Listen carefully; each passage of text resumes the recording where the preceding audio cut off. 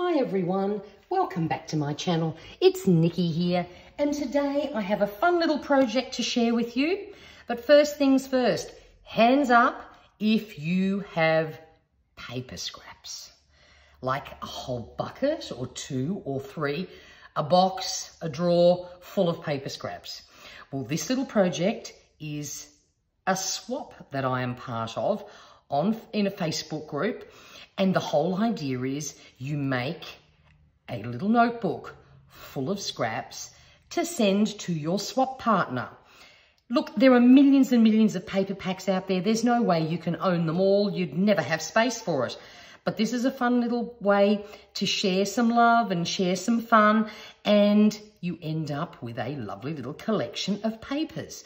So I'll just run you through quickly what I have done here so far. I have used scrapbooking paper. This is not a really thick one, but it's okay to make my cover. But honestly, you could use a manila folder, you could use cardboard, you could use anything you like. I just chose this because I found out my swap partner's favourite colour is pink and she loves floral. So this seemed like a good choice. I started off by cutting out a rectangle, and of course you can make it any size you like. And for the piece on top, I made it a little longer so that I could fold it over just to give it a little bit more strength, because this is, you know, it's pretty sort of, it's not very thick paper and I want it, you know, to last. I made mine wide enough so that I could just use a standard hole punch to keep things really simple for my holes, and I threaded through a piece of ribbon that I think sort of matches nicely with my colour theme. And on the cover, I've just made a little deco piece, which is a journaling card that I sewed down a piece of vellum, torn across here, just to make a little pocket. And for fun, I've added a few little ephemera pieces in there that my swap partner can also use. And I've added a little bit of decoration. You don't have to decorate the front. You don't have to do anything. But just have some fun and find a scrappy friend or journaling friend who would love some papers.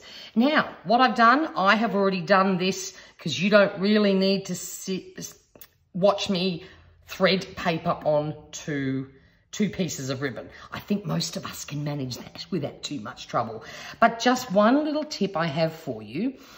For your scraps that are wide enough to fit perfectly for a 2-hole punch, then it's very simple. You simply punch the holes and you thread it onto the ribbon, of course, if the ribbon decides to behave.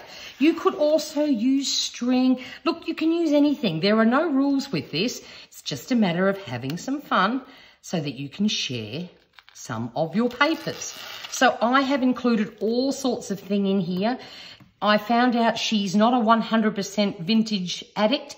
She does like a bit of contemporary, so I have included some vintage style papers, plain papers, pattern papers, a huge variety of colours, just so, you know, little coffee dyed scraps, little music scrap. It doesn't matter, whatever you've got. I've also included vellum. I think I've also somewhere, and yes, I've got a piece of alcohol ink paper that I made. Whatever you have, just don't send them rubbish. Just, you know, pick nice things. Now, of course, we often have little scraps that are left over, and I will show you how to put these in here. So what I did with all my little ones that obviously are not wide enough for a 2-hole punch, I put them all into pairs and just punched a hole on each side, and I will show you why.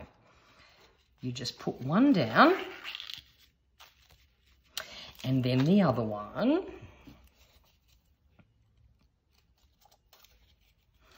And then you grab a glue stick or whatever your favourite glue is, it doesn't matter. And you put the tiniest little bit up in the corner. And then you stick it down. Now, the reason why I've done that, if I didn't do it, then all these little bits are going to keep flipping out the side, and I can't be bothered with that. So just a tiny little bit of glue, And then that is how you make it. You can make it as thick as you like, as thin as you like. It doesn't matter. The whole idea is to send someone a little pack of joy, and that's what this is. So they can just have it sitting on their craft desk, and when they're journaling or scrapbooking or whatever they love to do, they will have a great little collection of papers, hopefully different to what's already in their stash. You can cut bits out, tear bits out, die cut a piece, do whatever you like, it doesn't matter. But what a simple project, zero cost involved, because honestly, we are just using up our scraps for this. All I have to do is tie this up and it is ready to go in the mail. Voila, have a look at that.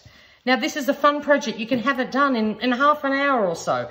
Just go through your scraps, put it all together and send it to a friend who really might appreciate it. I hope you enjoyed this quick little video. If you are new to this channel, I would love it if you would subscribe for paper crafting and planning videos. And if you did enjoy this quick little craft project, love it if you would hit the thumbs up button. Until next time, take care. Bye for now. Stay safe and stay healthy. Take care. Bye.